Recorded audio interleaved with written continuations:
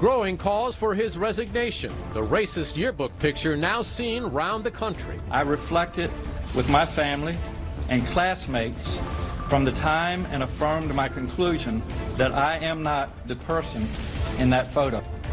The first ever female flyover. There was never a question in my mind whether I could fly combat roles in today's Navy. The inspiration behind today's flight. This night, it went all the way up to my top of my head. And in her darkest days, a wink from God.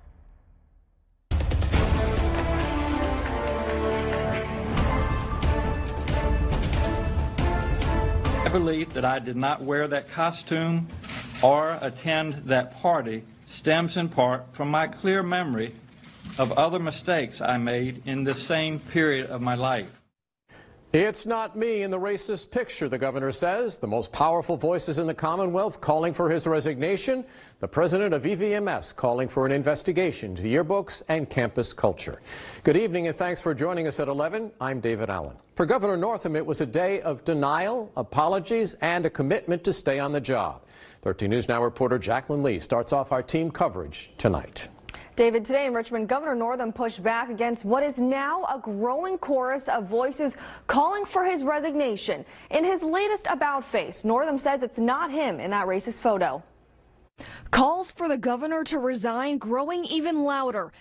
In that joint statement between Senator Warner, Kane, and Representative Bobby Scott, they said that they came to their decision because the events of the past 24 hours have inflicted immense pain and irrevocably broken the trust Virginians have in their leaders. Jacqueline Lee, 13 News Now. Earlier today, former Governor Douglas Wilder tweeted that the decision to stay in office was Northam's. Now, after today's press conference, he says the only choice is for the governor to resign. President Trump tweeted after Northam left the podium. He said Democratic Governor Ralph Northam of Virginia just stated, "I believe that I am not either of the people in that photo." This was 24 hours after apologizing for appearing in the picture and after making the most horrible statement on super late-term abortion, unforgivable. Earlier today, Virginia Attorney General Mark Herring released a statement saying it's no longer possible for Governor Northam to lead our Commonwealth and it's time for him to step down. I have spoken with Lieutenant Governor Fairfax and assured him that should he ascend to the governorship, he will have my complete support. North Carolina Governor Roy Cooper adding his voice to this. He released a statement saying this is reprehensible, that picture, that is deeply disappointing, and I know it must come with pain beyond what many of us can even understand. Resignation is the only way forward.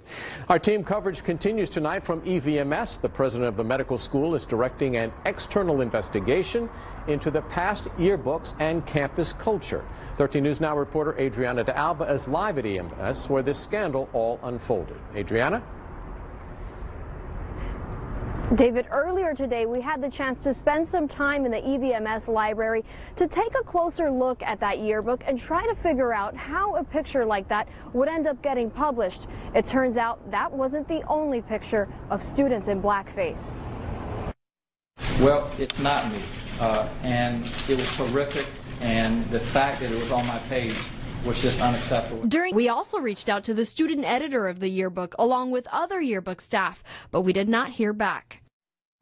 Adriana, how quickly might the EVMS investigation happen?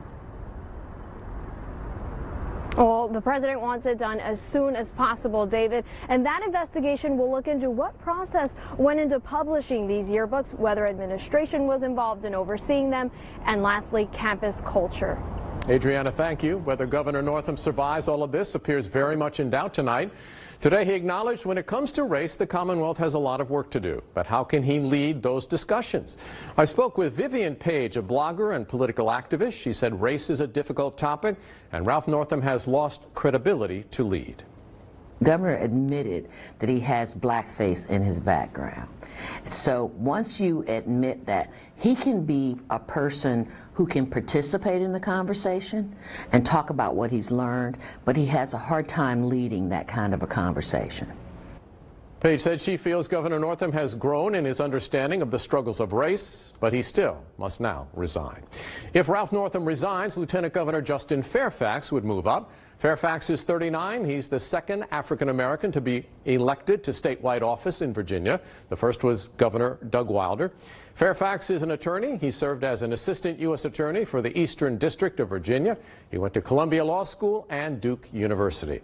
Well, let's look back at the past 24 hours. The yearbook picture surfaced yesterday afternoon. Around 7 o'clock last night, Governor Northam released a statement saying, in part, a website published a photograph of me from my 1984 medical school yearbook in a costume that is clearly racist and offensive. Later, there was a video apology. This morning, Northam changed his position, saying he doesn't believe he was in the picture. This afternoon, around 2:45, he denied he was in the picture. Our team coverage will continue to uncover new details in this story. Trust us to keep you updated on air. And with the free 13 News Now app, we'll bring you the latest information as it comes out. A Navy vet is turning one of her darkest moments into something bright. Next, the woman leading a helping hand.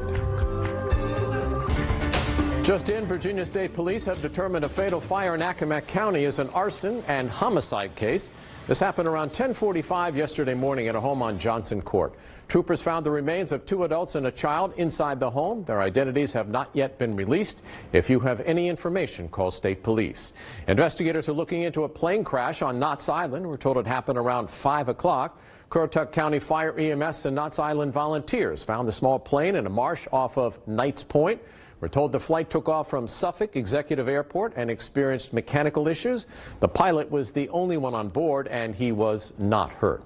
Today, pilots from NAS Oceana honored the life of a female pioneer in naval aviation. This is video of their first ever all-female flyover for retired Navy Captain Rosemary Mariner. Mariner died last week after fighting cancer for 5 years. She was the first woman to land on aircraft carriers and to command a squadron, a beacon for women pilots who followed. Never question in my mind whether I could fly combat roles in today's Navy, and more doors are opening every day. Today's tribute was the highest honor for a Navy aviator. Mariner retired as a captain in 1997. Her impact on the skies and on the ground was immeasurable. A local Navy vet who overcame a brain tumor is using her diagnosis to help others. Amaria Hunter formed a support group called Winks from God. Erin LeBeau shows us how Hunter is using what she thought would kill her to help others. It was an unexpected diagnosis. I thought brain tumor meant death. Her hope is to help someone else along the way. I'm Erin LeBeau, 13 News Now. Winks from God meets every last Thursday of the month. For more information, their website is winksfromgod.org.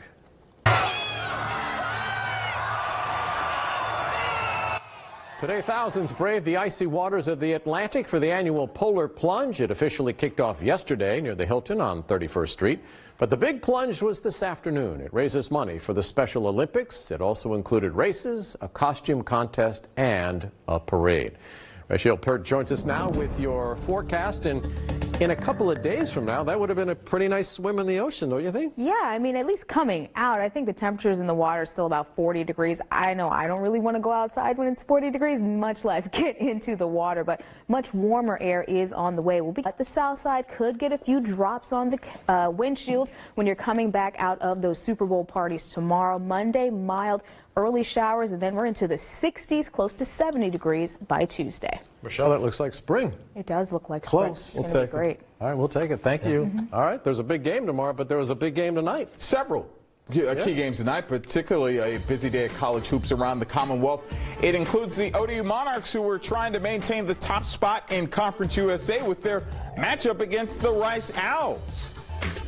All right, big game. All right, that's 13 News Now at 11. Thanks for joining us, everyone. You can always find the latest news, weather, and sports, all of that online at 13newsnow.com. Have a great night, everyone. We'll see you tomorrow.